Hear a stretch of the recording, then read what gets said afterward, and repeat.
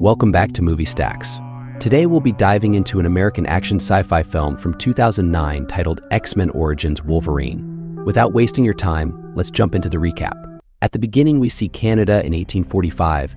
Victor is in his room keeping company for his brother James, who is very ill. Then John Hallett shows up to check if his son's fever is going down. Suddenly, Victor's father appears at the door and starts calling for Elizabeth, the boy's mother. John goes there to defend his wife and ends up getting shot.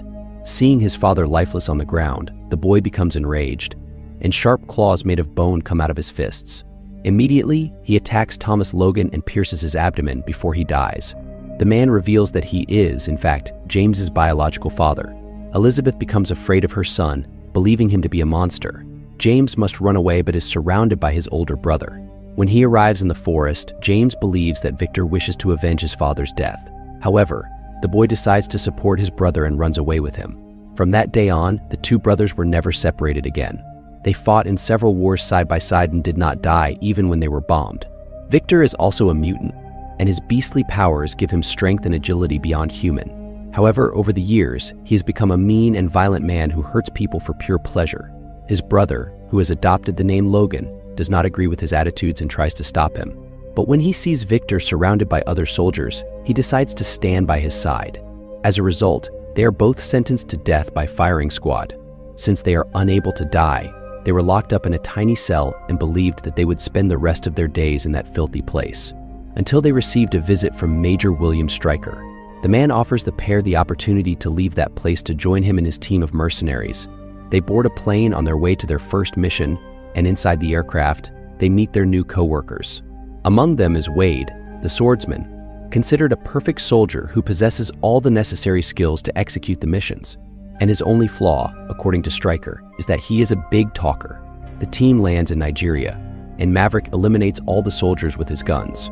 The man is skilled with his guns and can hit a target from miles away. The only survivor is a soldier who was hiding inside the war tank. He intends to eliminate the invaders with a cannon attack, but Fred uses his own arm to block the barrel, causing the tank to explode. Through the cameras, the businessman who owns that refinery is able to detect the invaders and cuts the power so that they cannot reach his room. However, Bradley uses his powers to get the power back on, and the security guards position their guns to fire as soon as the elevator opens. Now, it is Wade's turn to use his skills on behalf of the team. He is the first to exit the elevator and uses his swords to dodge the bullets as he advances. The swordsman takes out the shooters until none of them are left standing. The businessman then decides to get the gun that is hidden under his desk to defend himself, but John appears beside him via teleportation and points a gun at his head. In an attempt to survive that attack, the businessman states that they can keep all the diamonds. However, Stryker states that it is not those stones that he is interested in. The man asks where the adamantium was found, and finds out that the stone came from a small village which is 3 days away from that place. Once there, the mercenary group takes all the villagers hostage and questions the village leader about the origin of the adamantium. However, the man refuses to say where the object was found and claims that the stone is sacred. So Stryker orders Victor to eliminate that guy. When the villagers see their leader dead, they become desperate and try to escape. Seeing innocent people being eliminated, Logan rebels. He orders his brother to release the victim and decides to leave that group. He throws his necklace on the ground, and none of his team members dares try to stop him from leaving because they know they will not be able to defeat him. 6 years have passed, and Logan is now living with his wife on an isolated mountain in Canada. He leads a simple life and works as a lumberjack to make ends meet. Sometime during this 6-year period, the mercenary group broke up, and Bradley now works in an amusement park. In his tent, visitors have a chance to win a prize if they manage to turn off the light. However, since the young man uses his powers to keep the lamp lit, no one is able to put it out. That night, while resting in his trailer, Bradley receives a visit from Victor. He knows very well why his former colleague has gone there and claims that he has never told anyone about what happened. The young man says he lives a totally different life now and wishes to leave the past behind. However, Victor has gone after him with a single purpose, and nothing will stop him from completing his mission. He uses his giant fingernails to slit Bradley's throat, and all the park's power goes out. During the early morning hours, Logan wakes up from a nightmare. The man screams like a beast, and his claws end up injuring Kayla, the woman who knows her husband's past and knows that he has fought in many wars. So he keeps having nightmares. The next morning during work, Logan is visited by Stryker, who says he has a job offer for him. However, the mutant prefers to continue in his work as a woodcutter because despite having lived more than 100 years, only now is he truly happy. Still, Stryker insists on asking for his help and informs him that Bradley was eliminated 2 days ago. Before that, Wade was also eliminated, which indicates that someone is hunting down one by one all the members of the old team. Upon hearing this, Logan states that he can take care of himself and leaves. Before going home, he stops by the school to pick up his wife, who is a teacher. In the middle of the road, they come across 2 men arguing, and their vehicles are obstructing the passage. Logan honks his horn, but the guys ignore him. Then he gets out of the car, and Kayla soon realizes that this situation could become a big problem. Logan politely asks the man to give them room to pass. However, the guy tries to assault him, so Kayla decides to go over there to calm the situation down. She places her hands on Logan's and the other fellow's shoulders. She then asks the man to let them pass, and immediately her request is granted. Logan is impressed with the woman's ability to persuade, and they both make their way home. In the evening, Kayla tells her husband a story. She tells him that many years ago, the moon had a lover named Kwakwatsu. They lived in the spirit world, and every night they strolled together in the sky. However, at one point, Trickster, one of the other spirits, became jealous and told Kwakwatsu that the moon had asked for flowers, so he told him to go to Earth and pick some roses. What Kwakwatsu did not know was that if he left the spirit world, he would never be able to return. Since then, every night he looks up at the sky, sees the moon, and calls out its name, but he has never been able to touch it again. After telling this story, Kayla reveals that Kwakwatsu means Wolverine. The next day, after leaving her husband at work, the woman drives to the school where she works. On the way, she meets Victor, and the man approaches her car. Logan smells his brother and walks through the forest until he finds the head of an animal. In that instant, he realizes that Kayla is in danger and runs out to find her. When he arrives on the road, he finds the truck empty and with claw marks like those of an animal. The man cries out for his wife, and as he searches for her in the forest, he finds her body on the ground. Logan can hardly believe what has happened and goes into despair when he sees that the only woman he has ever loved has been eliminated by his brother. Logan sniffs Victor and finds him in a bar. The man was already waiting for him and claims that he needed to eliminate Kayla to get his brother's attention. They attack each other, and Victor attacks him with all his might. In all the years that Logan has been living a quiet life, Victor has been training to confront him. Still, Logan manages to strike back, and after piercing his claws into Victor, he hurls him into a pile of tree trunks. Victor uses these logs to attack his brother, and Logan ends up being crushed. He is then thrown in front of a truck and can barely stand up. Before he leaves, Victor steps on his brother's claws and manages to break them. Logan was badly injured and had to be taken to the emergency room. However, by the time the doctors tear off his shirt, all the wounds have healed. When he wakes up in the hospital, the mutant is furious and asks the doctor where his brother is. At that moment, the Major appears, and Logan goes after him. He thinks it's Stryker's fault his wife died, but the man claims he didn't know it was Victor who was executing his former team members. Logan wishes to take revenge on his brother, but Stryker assures him that he is not strong enough to defeat him. He then says that he can give Logan the power he needs to eliminate any enemy. Upon hearing this, the mutant decides to accept his help, and Stryker takes him to his lab. Doctor Carol prepares Logan and asks that during the procedure, he think about the reason that led him to accept the experiment. It will help him have the strength to endure the pain he will feel. Logan says he can handle it because he's been through worse, but Carol disagrees and assures him that this will be the worst thing he's ever been through in his life. Stryker promises that after the procedure, Logan will be indestructible. He tells how after years of searching, he finally managed to find that component he was looking for in Africa. From that material, their scientists have created a metal alloy so strong that it is able to withstand any attack. Before the procedure begins, Stryker returns Logan's old necklace, but the mutant says he wants a new one with the name Wolverine on it. The Major meets with the other members of the American Army and tells them that they are about to create Weapon X. The scientists then begin applying adamantium to Logan's skeleton, and he begins to squirm in pain. His heartbeat speeds up wildly, and Stryker begins to worry. After all, he is investing $500 million to turn that soldier into an invincible weapon. A few minutes later, Logan's heart stops completely, and everyone believes he is dead. Suddenly, his heartbeat returns, and the scientists find that the procedure has been completed. For the first time, they have succeeded in creating an indestructible weapon. In a conversation with Maverick, Stryker reveals that he plans to use Logan's DNA in Weapon 11 and orders his scientists to erase his memory. What no one realized is that Logan was hearing absolutely everything and decides to run away to prevent Kayla's memories from being erased. The mutant releases his claws and stands up. The guards try to stop him from running away, but now Logan is stronger than ever, and no bullet can hurt him.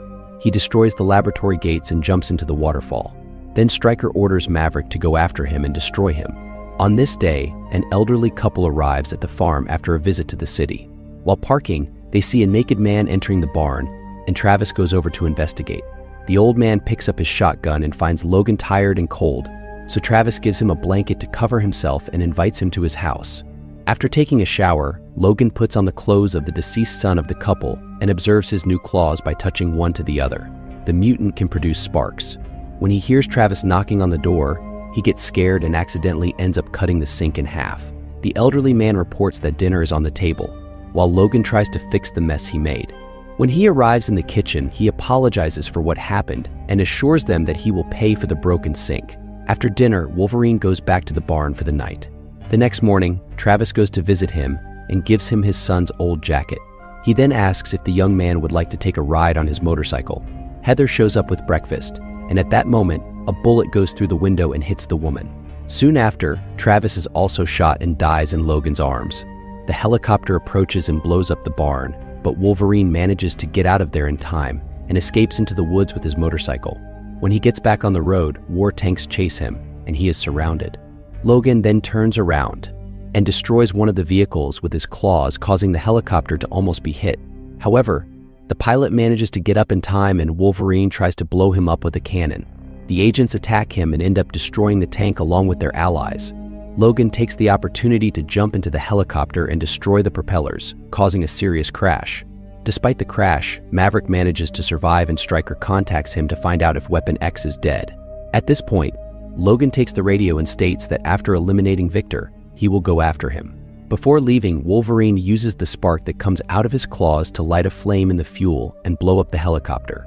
After several hours on the road, Logan arrives in Las Vegas and goes to pay a visit to his old teammate John. The man says that after he left, Victor became even more bloodthirsty when Stryker decided to start hunting mutants. John left the team. Wolverine asks if his friend knows anything about an island because before he escaped from the lab, he heard Stryker talking about this place. John claims not to know anything about it but says that Fred might. After leaving the team, the man went through an eating disorder and gained a few pounds. He gets angry when people talk about his weight. Sir John asks Logan not to do that. When he finds him, Wolverine asks about the island and does the exact opposite of what John advised him to do. After calling his former teammate Fatty, Logan is punched and thrown far away. To get through to him, Wolverine enters the ring and the two begin to fight. His blows have no effect on Fred and Logan is knocked out several times in a row. Fred did not expect his opponent's bones to be coated in adamantium and headbutts him. At that instant, the mutant begins to stagger and Wolverine takes the opportunity to deliver a final blow. When Fred wakes up, Logan asks where his brother is and finds out that Victor works together with Stryker on the island. The duo captures mutants and takes them to this isolated place where they experiment on them. Upon hearing this, Logan realizes that Kayla was eliminated so that he would agree to participate in the experiment and have adamantium injected into his body. Fred can't tell the location of this island, but he says that a young man managed to escape from there. His name is Remy LeBeau, better known as Gambit. Immediately, Wolverine goes out looking for this mutant, and John decides to go with him. During class, Scott Summers feels a lot of headaches. His teacher orders him to remove his sunglasses, but the boy says he cannot do this. As a result, the woman decides to punish him and Scott is forced to stay at school after class. While alone in the classroom, he spots Victor approaching and tries to run away. However, Sabretooth manages to knock him down and the boy loses his glasses, destroying half the school with his laser beam. Victor manages to capture him and Stryker appears. Soon after, he applies a sedative to the mutant to take him to the island. At night, Logan and John find Gambit playing poker in a nightclub. While Logan goes to talk to him, John waits outside and spots Victor. The mutant goes after him and discovers that he has just eliminated Fred. Upon hearing this, John is furious and intends to avenge his friend. However, Victor manages to predict his attacks and punches a hole in his chest. At that instant, Wolverine is having a conversation with Gambit and states that the boy will take him to the island he escaped from. The young man notices Logan's identification and tells him that the guys who took him had necklaces just like his. Immediately, Gambit attacks him with his cards and Wolverine is thrown out of the nightclub. Logan finds his brother next to John's body, and this gives him another reason to eliminate him. Wolverine pierces Victor's chest with his claws and is about to eliminate his brother when Gambit appears and attacks them with his staff. Seconds later, Sabretooth gets up and takes this opportunity to escape. Logan tries to go after him but is stopped by Gambit, who is determined to eliminate him. The boy does not want to risk being taken back to that island, where he lived the worst days of his life. However, despite being a skilled mutant, he has no chance when fighting this new version of Logan. After capturing him, the man says he is going to the island to eliminate Victor, Stryker, and all the people who worked there. Gambit agrees to take him there in his small plane. As the aircraft approaches the island, Wolverine jumps into the water and invades the complex. Upon arriving at the lab where Stryker is, Logan asks why he wants to turn him into a weapon since Victor's attacks were nothing more than a front. The man then tells him that he needed Logan's DNA for the legendary mutant he was building named Deadpool. Now, thanks to him, Stryker and his team have managed to finish Weapon 11. While they are talking, Kayla appears behind Wolverine, and he can't believe his eyes. Logan believes that woman is a mutant in disguise, but Stryker claims that the woman is his wife. On the day of her supposed death, Kayla received an injection of a substance that slows her heart rate so much that it makes the person appear to have died. She was forced to do this because her sister was stuck on that island. Emma has skin as hard as diamond, and Kayla has the ability to hypnotize anyone she touches. Stryker claims that Logan was seduced from the beginning, and nothing they experienced was real. Upon hearing this, the woman gets watery-eyed, but she cannot deny anything at all, otherwise her sister will suffer the consequences. When Wolverine leaves, Kayla asks Stryker to release her sister as she has kept her end of the bargain. The man promised that if she helped him, Emma would be freed. However, Stryker says that he needs to keep her under experiment for a while longer because he has not found anyone with the same mutation as hers. Just then, Victor appears. He is furious that Stryker has let Logan go. Kayla tries to use her powers to control him and Victor attacks her. Upon hearing, the woman screams Wolverine returns and attacks his brother.